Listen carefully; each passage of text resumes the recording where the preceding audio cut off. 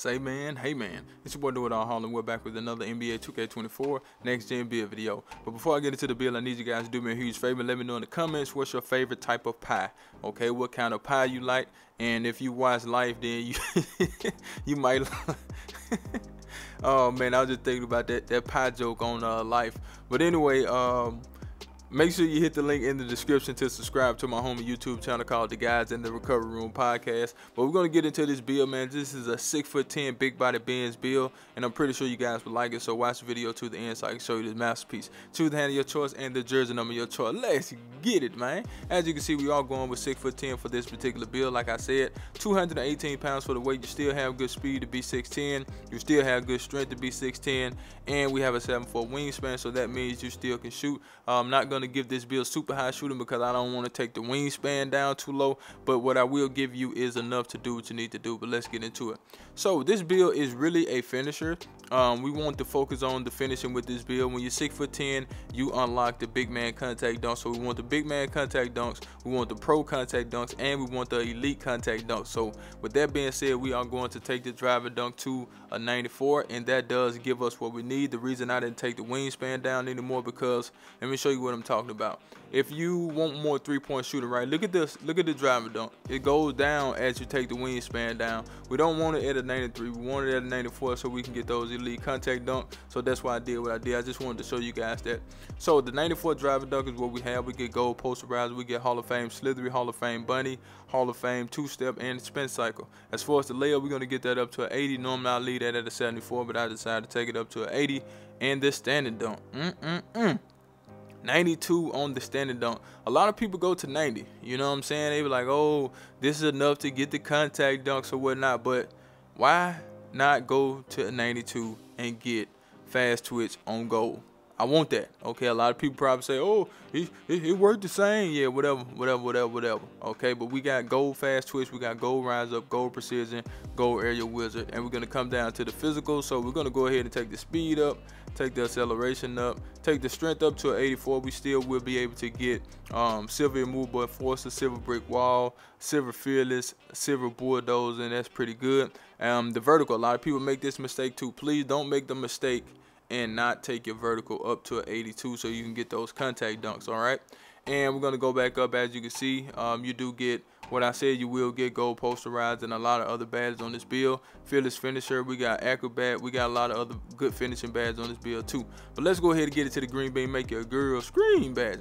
Like I said, I didn't want to take the wingspan down too much and make you guys lose the driving dunk just to get a little bit more three-point shooting, but you still have a pretty good three-point shot on this build with an 80. Now if you want more, like I said, I showed you what's going to happen if you change the wingspan. So changing the wingspan does take away from the build when it comes to the finishing aspect of it. But if you need more three-point shooting, which a lot of people do, I totally understand. Go ahead and take it up. You know what I'm saying? As far as the mid-range, you can leave it right there at a 65 if you want to. That's totally up to you, but we did take it to a 72 for this build. And the free throw is a 76, so we do have good free throw in this build. We do have some pretty good three-point shooting in my opinion. Now, if you, like I said, if you can't make it work with that 80, go ahead and change it, but you do get silver blinder, silver catcher suit, silver corner specialist. You got dead eye on the build, you got agent on the build, you got claymore, green machine, guard up, open looks. So you still have, and also space creator and spot finder. So you still have some good badges on this build that will allow you to do what you need to do. Anytime it comes to shooting, you know, you want to have some badges on silver. This badge, I don't think this build has a gold badge or a comeback kid. That don't even count. But we don't have no gold badges on the build. But just think about this. You really a slasher. For real. You really a 6'10" slasher because of the driving dunk that you have with this build and the ability to get to the rim, okay? But let's go ahead and get it to the sauce. But before we do, I need you guys to do me a huge favor, right?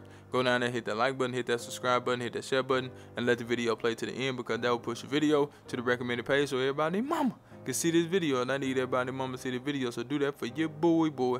Now, as far as the pass accuracy, we're not going to focus too much on that. You can take it up high if you want to. But we did take it to a 69. That's enough to give us some bronze badges. We got break starter, we got diamond, relay passer, and special delivery.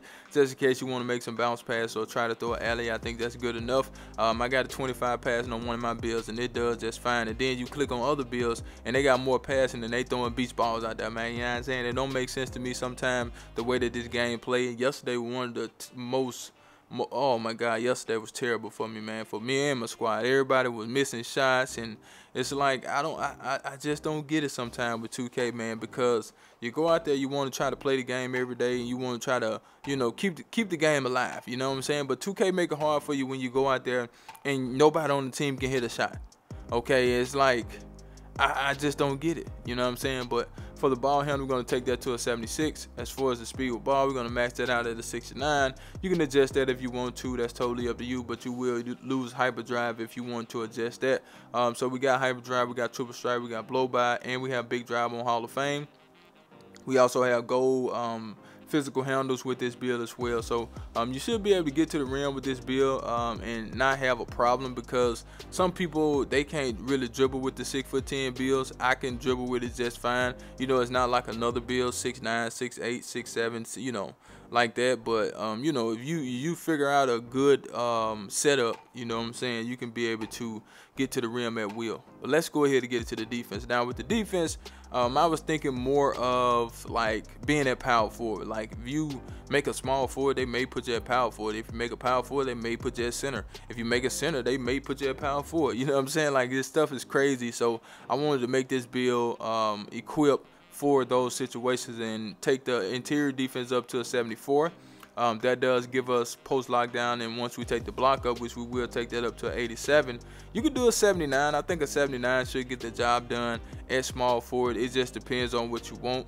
You know what I'm saying? You can get the job done with that, or maybe even a 78, because you're going to get pogo with the rebound. And so with this build, we did take it to an 87. Some people may want to do a 79 and try to get more perimeter defense, which I left the perimeter defense right there. You don't really, you know, it's not going to make a huge, it's going to make a difference, you know what I'm saying, if you get it up in the 70s or whatnot for certain badges. But I think we fine, man. You should be good if you know how to play defense. If you don't know how to play defense, first of all, don't even make no 6'10" build. Make your build that can give you clamp. This build can't give you clamp. So that's what we got. We didn't add any steel. Steel is expensive, and we wanted to focus on the main thing with this build. So we got that 87 block, chase down artist on goal, silver anchor, silver pogo.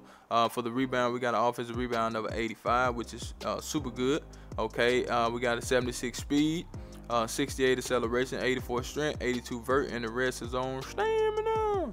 Now let's get into these shades up. Are you ready? Because guess what? I do not clickbait. Here we go, here we go, here we go now. So they're probably going to give us, T-Mac, Michael Porter Jr., and Brandon Ingram. And the build name is the infamous Inside Out Score. That's the build. Make sure you like the video, share the video, subscribe to the channel. Let me know in the comments what's your favorite pie. Subscribe to my home YouTube channel called The Guys in the Recovery Room Podcast. And I'm out of here, man. Charge!